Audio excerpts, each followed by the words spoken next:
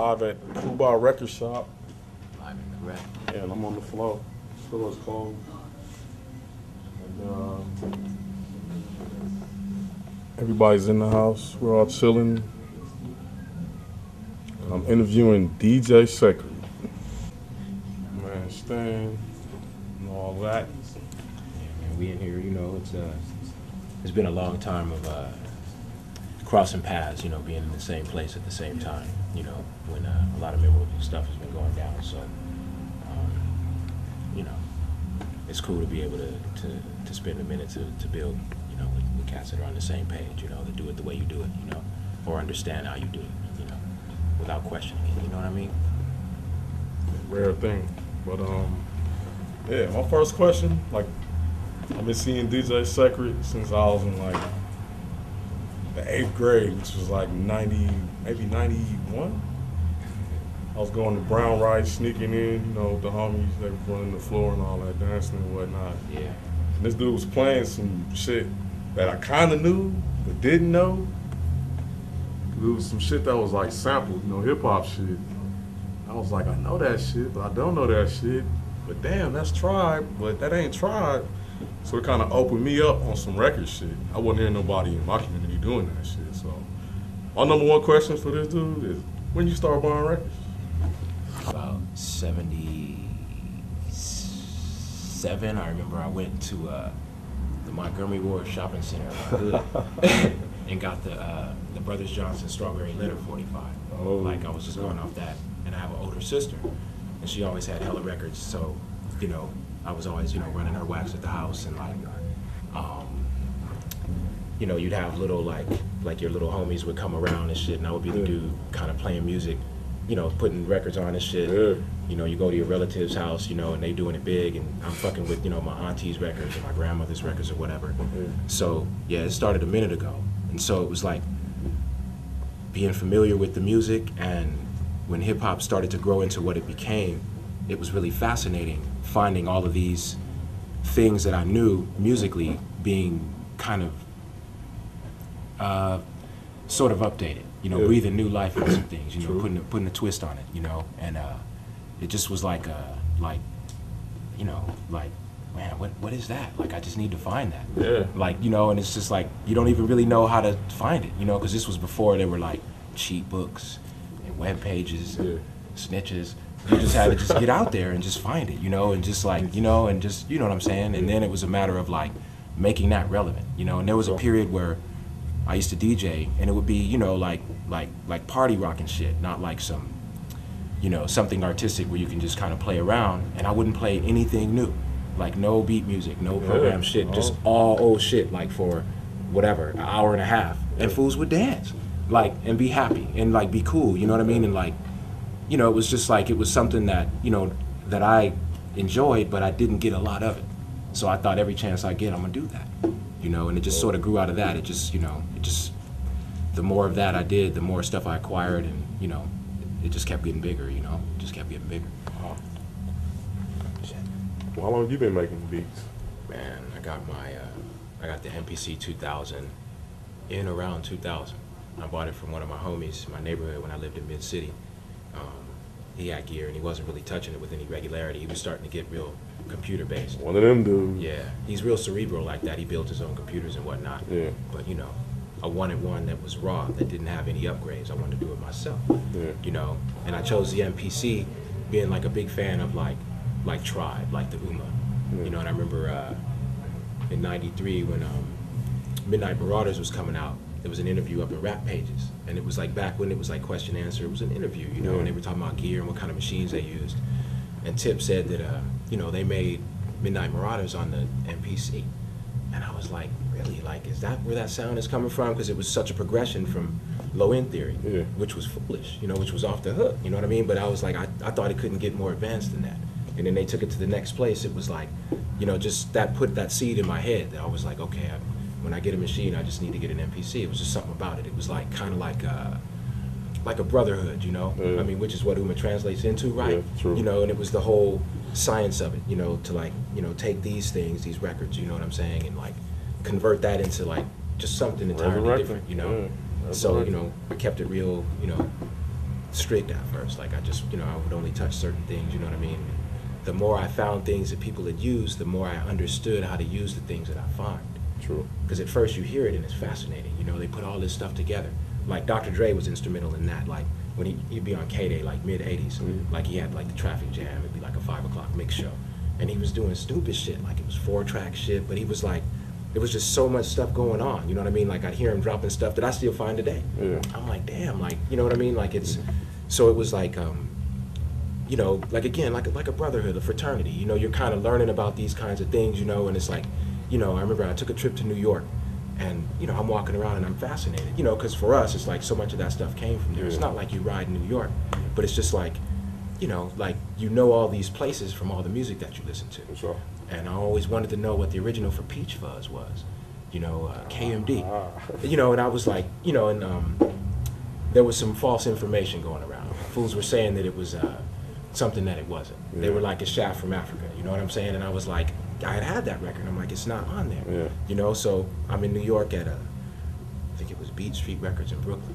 And there was a dude just in the bins or whatever, and we started talking about records and stuff, and I, more or less mentioned it to him that, I always wanted to know what the hell Peach Fuzz was. He was like, oh man, that's O.C. Smith.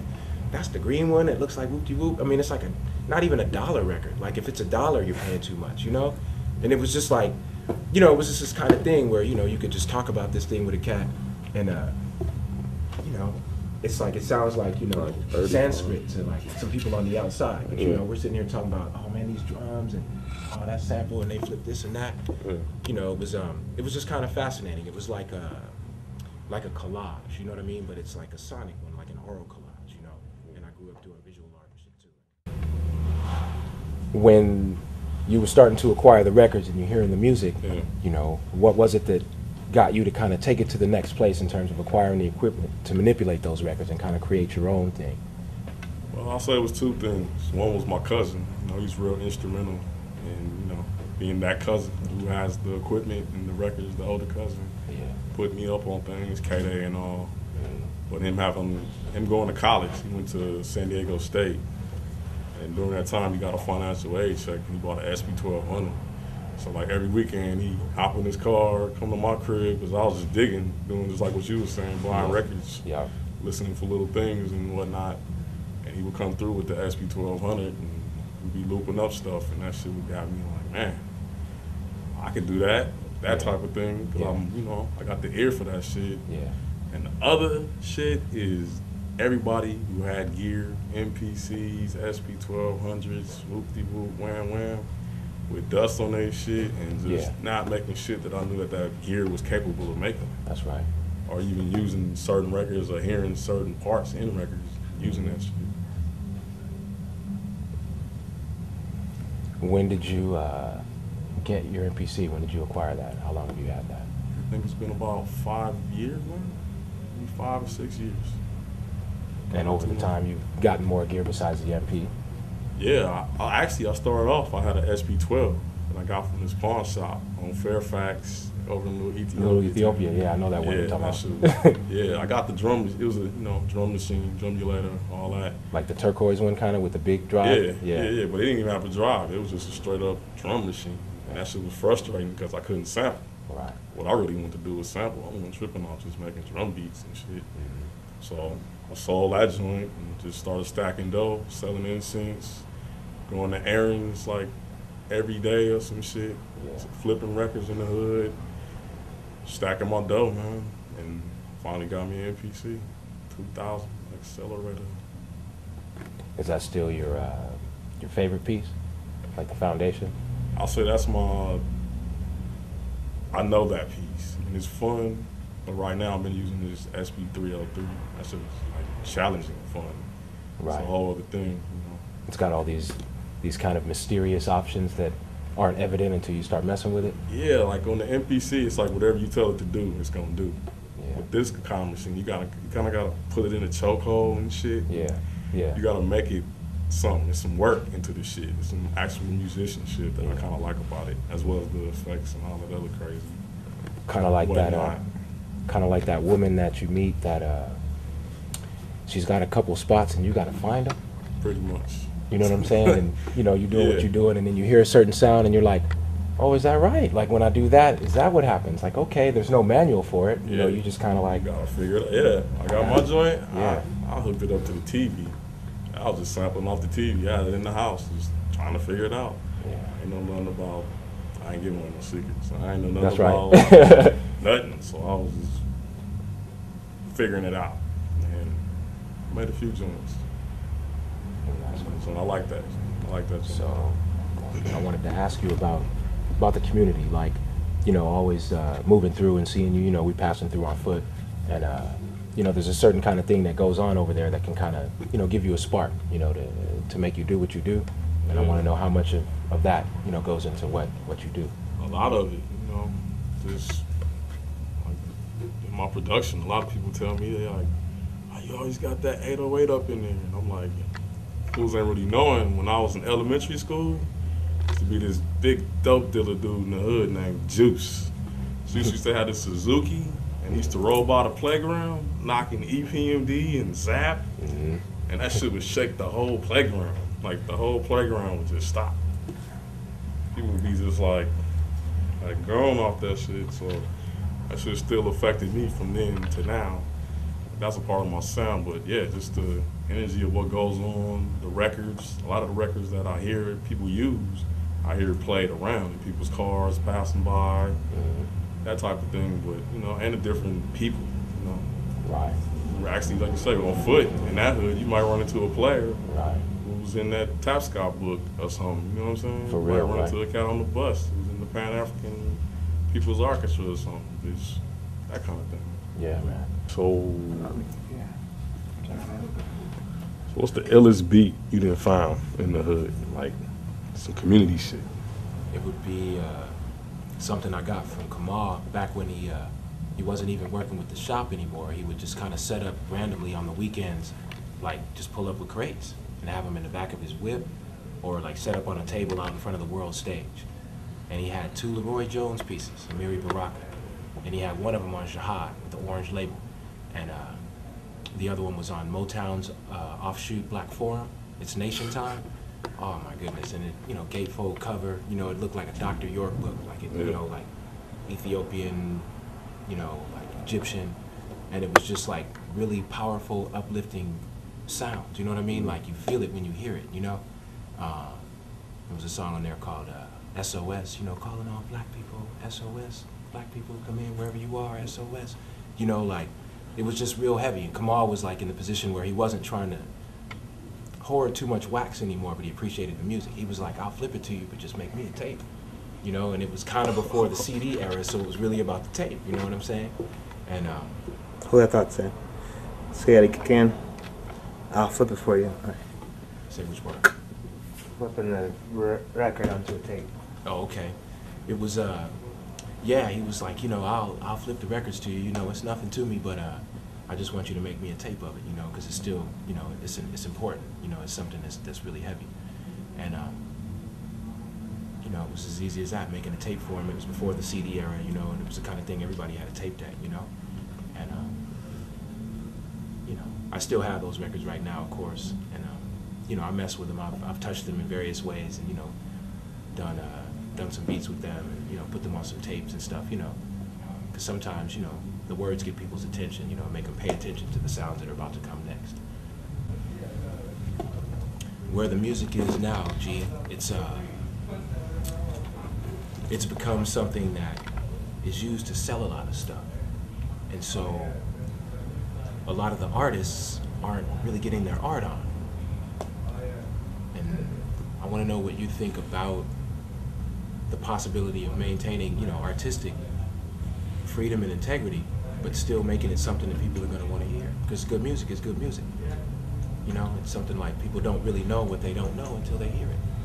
That's true. But the whole thing is you got to give them the option to at least hear it. You know what I'm saying? A lot of these people, like in the community, they bug off like the venues that, you know, the Soul Children throw. Y'all cats throw down there. Like, particular joint to me, like that SpaceX Eve joint. That joint was like 4 years old, and then y'all brought it to the community, and now it's just like a classic on some shit. Like, Yeah. people are just getting open to them tunes and certain things. So it's like the music is still timeless. It's a matter of breaking it to the correct people. regardless of what it is or whatever. Because I've seen people on, like I say, in Merck Park dancing in Bugs in the Attic, and they from Europe. Exactly right. Not even knowing it, Not needing to know. Not knowing what none of that is. Not knowing, not really knowing, even in over there, not knowing Fela Kuti. But then when you play that joint and it just hit them, and then, other DJs around the town, they start playing it and hooking up comps and pushing that music somewhere, presenting that music in another form. It's still new to them. Like I say, they don't know it. They don't know it, man. It's new to them, and it kind of feels like a bit of a responsibility, but in a good way. It's kind of like, it's like when you put your records together when you're gonna go play out. You want to bring some things like, bring them some stuff that they're gonna like, but they don't have to know what it is. But you just know that it's gonna be familiar to them. Yeah, that's kind of what I feel good about. I feel like confident and good about DJing in the community, because I'm playing for people who don't know, but they really feel. They know all of this shit. They know the feeling of it. They just don't know the song. They're not hip to the latest 12-inch or the latest EP or the latest producer or whatnot. But when they hear it, they are gone off that shit. It's like a spiritual trance up in there, man. I've seen it before. It's true, man. It's something too about the community. There's a big. A lot of emphasis put on the sounds in your whip, like how you hit corners, you know what I'm saying? And yeah, I've been at many a bus stop and the dude will, pull up next to me just subbing, like just clowning, you know what I'm saying? And like there's this kind of this nod and acknowledgement that you give, and they're, they know that you know what I'm saying, and know that they know that they, you know what I mean? Yeah. It's a trip. It's like they could be hooded out, you know what I mean? They could be, just you know what I mean? You're not even tripping. Like I was saying, that one beat, like whenever I'm at a bus stop and somebody roll up and they knocking that. It's that Snoop Dogg Candy beat. Yeah. I don't care if it's on the motorcycle, it's in the bust of his whip. I don't give a shit. Yeah. Shit is like shaking everything around me, and everybody got this doodoo face. Yeah, man, that shit. What? One of those for me is Pac's "So Many Tears." Oh man. Shock G flipped Stevie Wonder's "That Girl." He destroyed that shit. I mean, it's like, and so many. I was in Oakland one time. You know what I mean? And the motherfucker and I was like, wow. Like it's just, it's just this thing. You just hear it, harmonicas and shit, and it's just I don't know. It's just this communication. It is like the communication through the beats for sure. You know what I mean? You can see where Cat is at. I know some people that live a way different life. A way more hectic life. But they always got love for me in the hood. You know what I mean? Like homies that are doing a lot of crazy shit will pull up on me and be like, man, what you doing walking around over here, nigga? It's crazy. You know what I'm saying? Let me scoop you up. Where you going? I'm like, I'm cool. I got you. Let's go. Yeah. You know what I'm saying? And they, yeah, man, same story. Exactly what you just said. And it's cool. It's a trip. It shows you that people really know and they recognize what's up. That's funny, man. They get something out of it. I got one for you today. Before I came here, I like stopped at the tree spot and shit, and it was hot. It's sheriffs all around and shit. So I'm like belling, homie, like the spot is hot, whoop-de-whoop. So I'm belling from the spot. I go around the corner. This dude comes around the corner and get me like, hey, homie, we can't have you going out with no trees, homie. You got them beats and all that shit, homie, whoop-de-whoop. Right. So dude, like, gave me, took care of me just on the strength that I got some dope beats. Yeah. He telling everybody else to keep pushing, like they don't deserve it. That's right. He's like keep that dude. He likes, and I gave him an old beat CD. It's just cool cats. This is the vibe of the community. They support their artists. They know about you. That's true. You know what I'm saying? That's that side that never gets any light. Yeah. That's the side that they blow the candle out on. You know what I mean? True. They want to put the other stuff on blast. You know what I'm saying? Yeah. The homie out there in his homie's T-shirt. Talking about something foolish. Yeah. Instead of like some real heavy stuff, man. Like you play something real soulful or something, and Well, you know what I'm saying? And, well, in the hood. Man. You should see that. Man. And it's like you said, it's new to them. Yeah. Space act. You know what I mean? It's space music to them. They're like, wow, this is. But it's it's right in tune, man. It's everybody's got a drum machine, right? You know what I'm saying? Heartbeat of life. Everybody got a drum machine. So heartbeat of life. without that, nothing's popping. So some frequencies are not for everybody. True. But when you find your frequency, it's like finding a favorite spot to kick or something. You can't stop going there. That was nice. Suckers out here be talking about records are dead. You say some shit dead at least. Yeah. What do you think about that? Yeah, I think that's foolish. That's like, you know, there's so much there that's never gonna make it to digital. It's there's so much there that's never gonna make it to digital that it's just beneath the radar. You know what I'm saying? It's they're like, you know, finding old scrolls and whatnot. You know, old teachings and things. You know what I mean? That kind of stuff starts society, just starts movements. You know? I mean, think about like, I don't even know, X-Clan or Native Tongues or something. You know, cats started like, you know, getting off port, you know, and trying to figure out who Garvey was and what was it like, Start Line. You know what I'm saying? It gave them something that they didn't have before, you know, coming out of like that era, like the 80s or whatever. It's like every era that you have an advancement in the community, then they come up with some kind of poison to destroy that advancement. You know, whether it's the coke rock, you know, or the strap, you know what I'm saying, or the ache, the heroin, you know what I'm saying, or the water. Not the drinking. No, not the drinking water, exactly. The banging, it's just like, but then they'll say that these records are dead, but then they'll come and take them all, and they'll put them someplace that makes it out of reach for you to get to. And they want to sell it back to you for, you know, more than it should be sold for. Yeah. And they don't even really understand why that particular piece is sought after or heavy, you know? Maybe somebody told them about it or it was in a book or something, but they don't really understand like what's on it, you know, what difference it makes. What about me, Stan? Oh, you guys yeah, are doing fine. Okay, I was Alright, thrown off kinda, because I'm kind of spacing out talking. No, that's all good. You know, to the side. Turn with the mic real quick. But yeah, it'll never stop, man. It'll never stop, you know. I mean, they're still, you know, tinkering around in the tombs of pharaohs in Egypt, you know, looking for other treasures, you know what I'm saying? Other things that they could use to motivate them to continue to try to control, you know? Yeah. And, you know, they'll tell you there's nothing there, but there's always something there, you know? It's probably now. It's the old record guy. People like, oh, there's no more. Nobody's using records. People sell them, you throw them on the curb. You know, you walking around the hood, you see crates of records on the curb, you know, and, you know, it's just like they devalue it, you know, they take the value off of it in a certain part of the world, certain community, but then the value multiplies in other parts, you know. It's kind of interesting, you know. But I think, you know, it's not going anyplace, you know. It just gets a little more difficult to find, but that only makes it better for those that are passionate, you know? Because if you seek it out, you'll find it, you know what I'm saying? Yeah, that's why I'm out with it now. I look for stuff that people use, but I'm more so trying to create my own breaks that somebody else can go look for. Exactly. Pay $20 for, I pay 50 cents for, 35 cents. That's right. Whatever for. That's really my thing nowadays. That's true. It's like, at this point, anything can become something. You know, something that's in your face every day, and there's not much monetary value on it. You know, nobody's ever used it before. You know, that can become, you know, a way that you can communicate and share something with somebody. Yeah. Teach them something about something that was right under their nose, you know? Yeah, that's one thing about secondhand sure shots. I've always, it was kind of easy to me, can I say? Yeah. It's like I always find just something on the record. On everything, man. It's just like, I don't know, man. I mean, maybe there's stuff that you can't play out per se. Oh yeah, you can't. Like I can't run this joint, you know what I'm saying? Yes. Like the girls are gonna, you know, look at me stank, you know what I'm saying?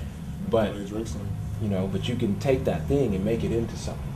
Exactly. You know, I remember an interview with Dilla where he was discussing donuts, and he said his motivation for doing that kind of chopping was there were MCs that would want to fuck with certain songs, but they weren't the kind of songs that you could really fuck with or bust over.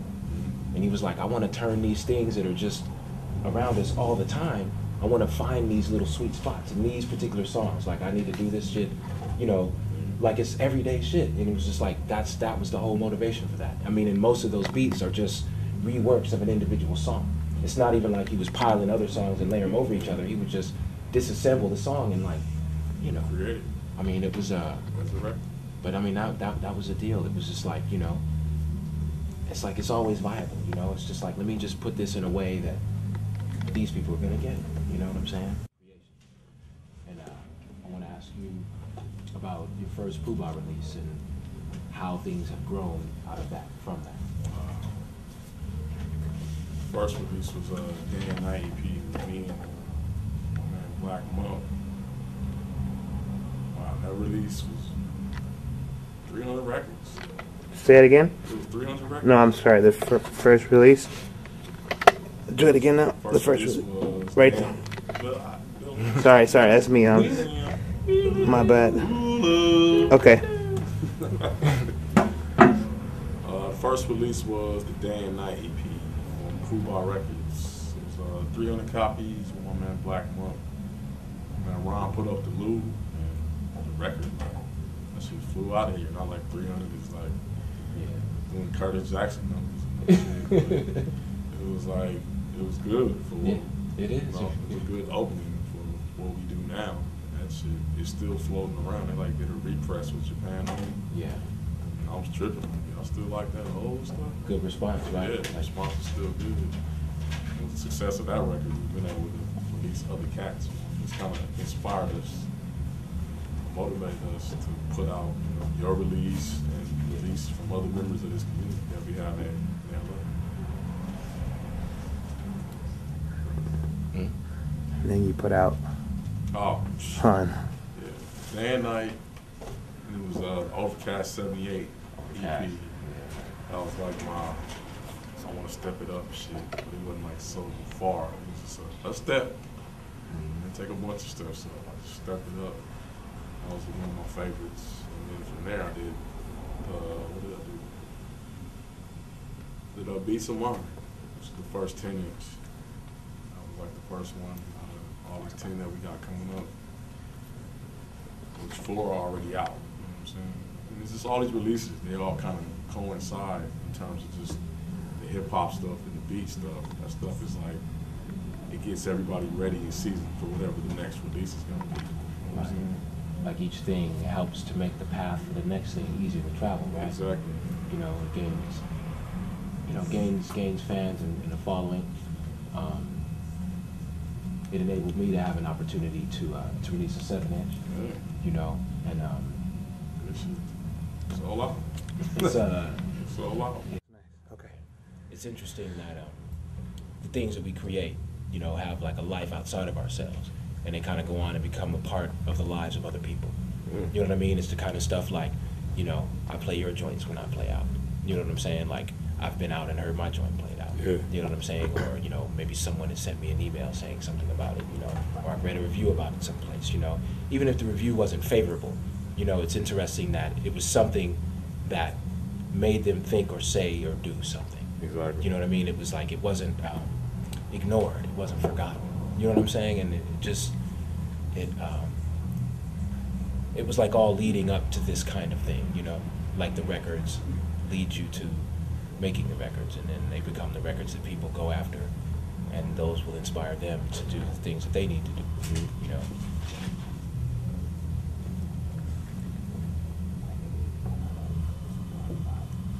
Yeah. What did you put on your 45? Oh, there's it's the 45 that plays at 33, you know, 3 short beats on a side. 7-inch. I got into this, I don't know, just this thing. I guess it's from listening to so many beat tapes. You know, it's about like just getting right to it. You know what I mean? And then just to the point. Just get to it. You know what I mean? Like sometimes there's just such a build up and such an introduction that it loses you because it doesn't get you. Or when the payoff comes, sometimes you feel like, oh man, you know what I mean? But if it just gets right there, it's, you know, and then it changes before you can even get onto that, and then it comes. You know what I'm saying? It was just something that it's kind of fascinating, like the DJ sort of thing. Like when you're playing and you kind of manipulate the stuff as it's happening. You know, like you're looking at the people, looking at what you're doing, and it makes you do something different. You know, based on that. You know what I mean? And you know, with the music, you know, kind of like the same thing. But I just became fascinated with the shorter things. Like it's almost like more. It's like, man, you know, if all these things are really short, we can have more stuff to share. You know, but it also becomes an exercise for the things that need to be longer. Sometimes you need to say more. Yeah. You know what I mean? But it's like it's a process. It's steps. You know. It's like cooking before you eat. You got to prepare it before you can enjoy it. How does the growing up in the neighborhood, how is it sort of affected the way you hear music and the way you create, versus if you were from the Valley originally, or from or from the Bay, where you're from the same neighborhood I'm from, same neighborhood he's from. That's right. So, what has the neighborhoods sort of done to change the way you hear music? I think it's shown me that there's a lot of magic in the simple things that are around us every day. Like, going to the liquor store to get like some candy or whatever, and they're playing, like heavy music in the liquor store, and it's like, it's grimy, like you're stepping over people to get in there, you know what I'm saying? And like, it's, like the Federation is, riding through, blurping people like it's crazy, and like in the middle of that, you'll hear like, Stephanie Mills or something, like something that's every day, but it becomes this other kind of thing, like it's, like it kind of embodies a time, you know what I'm saying? And it's something that like, everything, I guess, is a product of the environment that created it. And so it's like you can't get away from where you've come from, and it influences what you do. And it also shows you that there's a lot more in what people call the hood, right, in the community, than what they think is there. Because I'm up in there listening to like all kinds of other things as well that you would imagine, are not in the hood. It's just like there's a lot of diversity and a lot of education and a lot of inspiration, and I wouldn't have wanted to do it any other way, for sure not, yeah.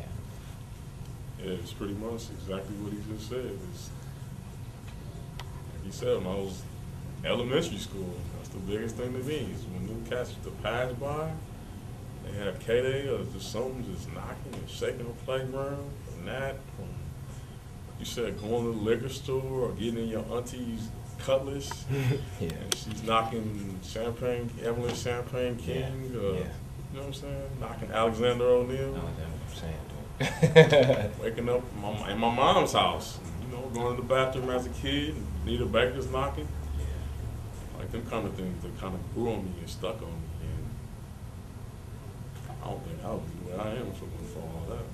In terms of appreciating this music and having the knowledge of it, you know what I'm saying? Yeah. There was a time when it had gotten to the place like, when there was a lot of dope in the hood or whatever, people were making money, So cats were like really doing it big, like rolling through with like, just the trunks shaking, you know what I mean? The license plate. Alphons. But they would be banging like BDP. Like I can remember fools, from, West I Coast, can't name. Was it Ronnie Hudson, West Coast Pop? Yeah, like, I mean, it's like, wow, it wasn't like, there wasn't a music that a gangster played per se, like, oh, this is my soundtrack, like, I'm gonna thug it up. Yeah. Like, it was like, they thugged it up to whatever was out. It was just, if it was the knock, that's what got the rotation, you know what I mean? And like, it was just, it was crazy, I mean, I've seen fools hitting switches to Prince. You know what I mean? Coming down like, like sideways off like, If I Was Your Girlfriend. Like, stupidity, you know what I mean? Like, but you would think this cat wouldn't be doing that, you know what I'm saying? Because, he's the homie that, he does other kinds of stuff, you know what I'm saying? Like, but it just showed you that it's, it's just, you gotta be what you are, man. You gotta do it how you do it. Like, don't worry about what people think about it, because there'll be that time where maybe somebody heard something about you. And so your name appears on the flyer. So they're gonna come see you do your thizzle, and they get there and maybe you're afraid to do your thing, so you're gonna do this other thing. Yeah. You wanna make sure that you always represent all the time. Sure. Be as savage as you can be, so that they'll be able to say, man, that fool is crazy, regardless. Yeah. Like, they might not even be fucking with you like that, but they'll be able to say, like, he kept it authentic all the time. Yeah, he was always him. He was always him, Yeah. I mean, again, like... Not a buster or anything. Yeah, like, like we used to do something in the Merck Park, Juju, and it like grew into like a real crazy thing where, there'd be like, gangsters in there and whatnot, and they'd be in the back like tripping. They'd be like, man, cuz is weird, but he's dope as fuck.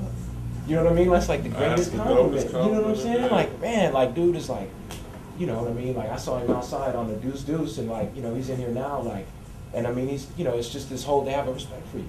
You know, when I go through that hood now, it's like, you know, I mean, you know, they give me the, like the presidential, man, you know, for real. Like, dudes are like, you know, like, saluting and like, it's a trip, man, just off of, you know, sharing beats, you know what I'm saying? It's like, and you gotta, you know, so it just reinforces it, you know? So again, even if, you know, you find yourself someplace where people aren't as receptive to it, you know, you can't ever let it stop you, know, 'cause, I'm not even tripping. They don't really understand, overstand this sound. You know what I mean? that's right. So, whatever, you know what I'm saying? As they say. I'm not really tripping. I do what I do because that's what I'm from. I'm not going to change what I am. This is DJ Sacred. This is Ras G, and we're at Poobah. We chilling at Poobahs. Thank you. Where the weed at?